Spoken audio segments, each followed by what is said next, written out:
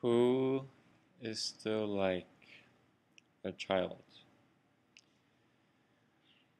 Who among you can still learn, can still change, can still adapt, question, introspect, investigate, really ask why, really understand?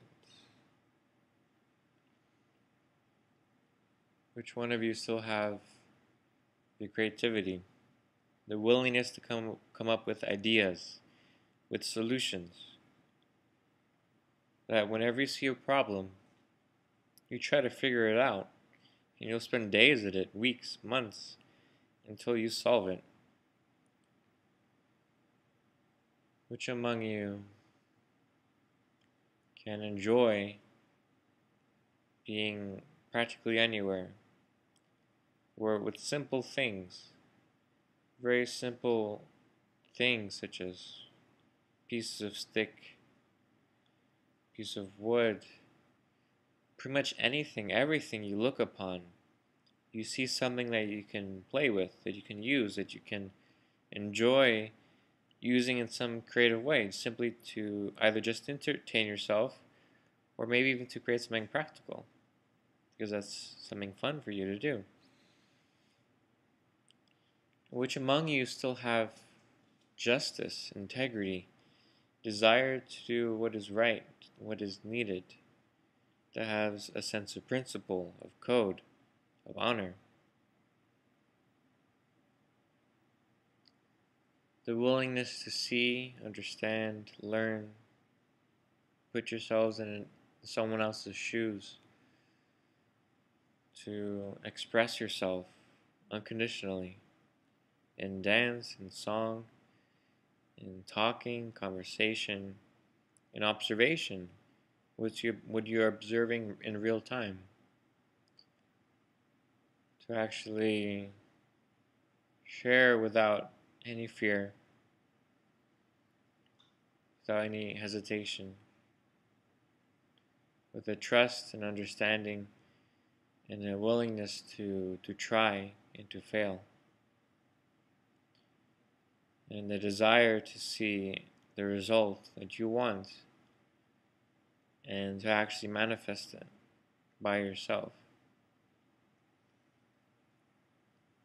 That still enjoys being with other people, enjoys company, enjoys the group, the family, the teamwork, the team, the people, enjoys animals and all the plants and all the animals, all the insects, all of the earth, all the land, the landscapes, snow, the beaches, the sun, the winter, the spring, the autumn. To enjoy running outside, playing a game, having fun. All of this children have access to if they are supported by their parents, by their community, by their society. If you would create a society and become a people that supports not only children everywhere, but adults as well, everyone of every age and of every background. If you create such a society and be such a people that you support everyone, then you can live like children again. It will come natural to you. Because that's something that comes with that space within yourself, where you are taking control of your life. You are exploring, you are acting, you are making the decisions. And if you are thrown in survival, if you're thrown in a place of no support, there's a chance you may succeed or fail, but either way, it's not what it means to really live, of course. It's just survival. So we need to eliminate survival's needs. We need to fulfill survival's basic need. If that's fulfilled, then we can actually start creating a world that really would be a reflection of what our potential is, that it's through our own hands that we create it. A life that where you can teach and learn, where you can speak and listen, and you can share unconditionally.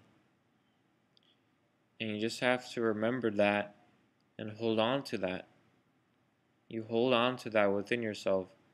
And let that be your guiding principle, your reason why you're going to create a world that supports everyone's survival need.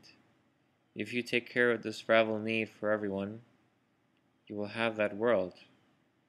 You'll have the foundation for that world. That world would be possible. So hold on to that vision and find a way to create the world that is possible. We just have to create it. We have the tools. We just need the people to move it, to use the tools. It is possible. And it will take children to be childlike.